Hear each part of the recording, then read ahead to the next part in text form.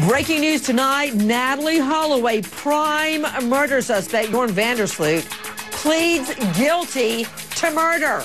That's right. In the last hours, the pampered playboy judge's son, Joran Sloot, taken from an armed vehicle into court amidst a mob of onlookers in court.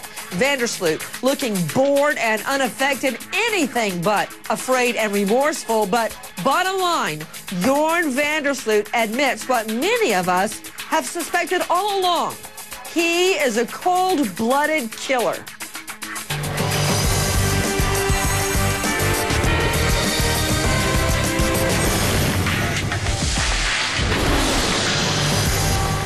You consider yourself. Bruises all across her face, her neck, scratches all around her neck, her body rigid. All of her clothing, all of his clothing, drenched in blood. As you will recall, he tried to cross the border, did cross the border with a suitcase full of bloody articles and the money he stole from Stephanie Tassiana Flores. Out to the line, Sarah in Georgia. Thank you for calling, dear. What's your question? Yes, ma'am. I love you, Nancy. I watched you on Dancing with the Stars. You were so beautiful, and I always voted for y'all. But my question is, if he's pleaded guilty to the murder of Natalie Holloway, is the United States going to indict him on murder charges? You know what? I'm sorry, Sarah, you dropped out. What was your question? I was asking if Joran Sloot pleaded guilty to the murder of Natalie Holloway, is the United States going to indict him on murder charges?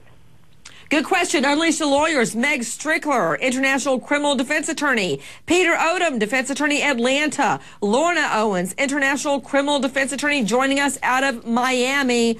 First to you, Meg Strickler. The U.S. indict Joran Sloot for murder. Weigh in.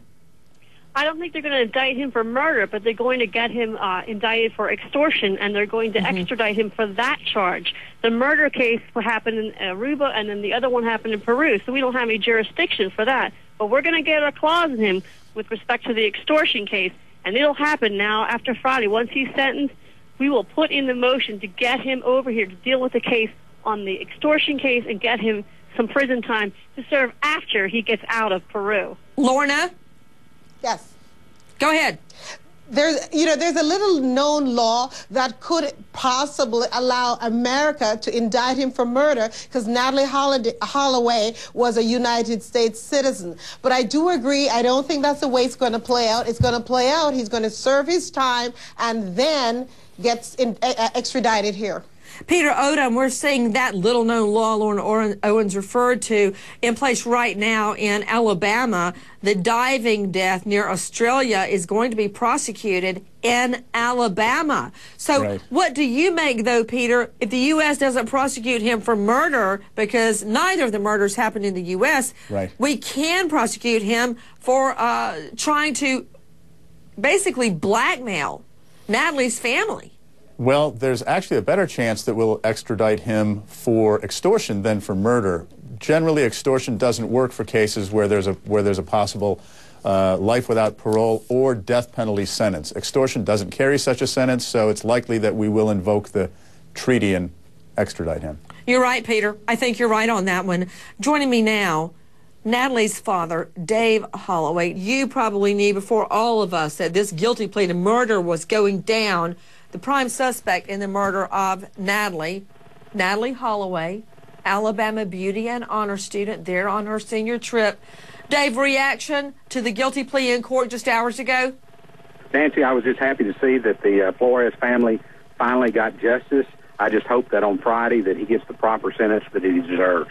To Gene Casares and Jane Velez-Mitchell joining us. The two of you see Sloot yawning and laughing in court. What about it, Jane? Well, I think that this was all highly orchestrated, and it was a big farce, and he knew exactly what was going to happen when he walked into court, and there was some kind of behind-the-scenes deal.